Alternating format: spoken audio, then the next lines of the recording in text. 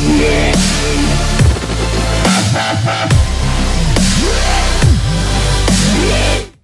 1805 the 11th of June 2018, updated 1809 the 11th of June 2018. Get shorter. Midterm elections in the US generally garner far less attention than the presidential ones, but this year, not surprisingly, the situation is different as there is a lot at stake for both parties.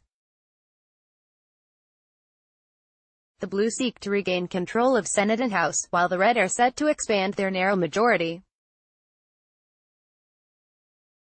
Philippe Reines, a political consultant and former senior advisor to Hillary Clinton, took to Twitter, in a foul language, to rant about Donald Trump, describing the upcoming midterm elections as the moment the voters will render judgment on the POTUS.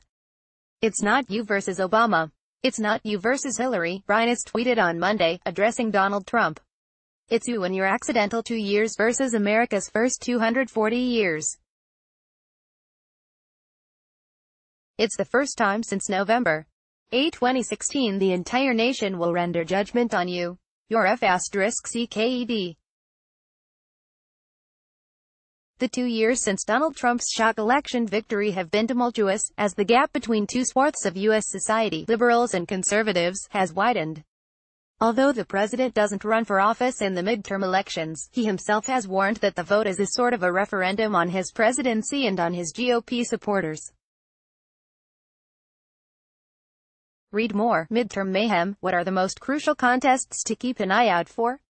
In a certain way, I am on the ballot, Trump said on Monday during a phone call with thousands of supporters. Whether we consider it or not, the press is very much considering it a referendum on me and us as a movement.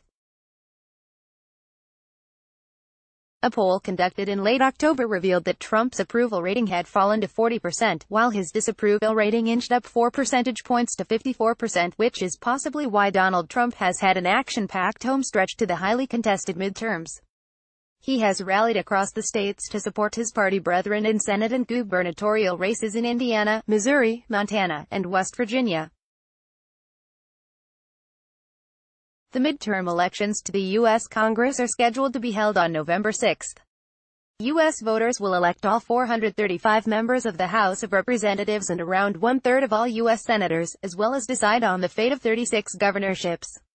Democrats need to win back at least 23 seats to regain control of the House and just 2 to retake the Senate.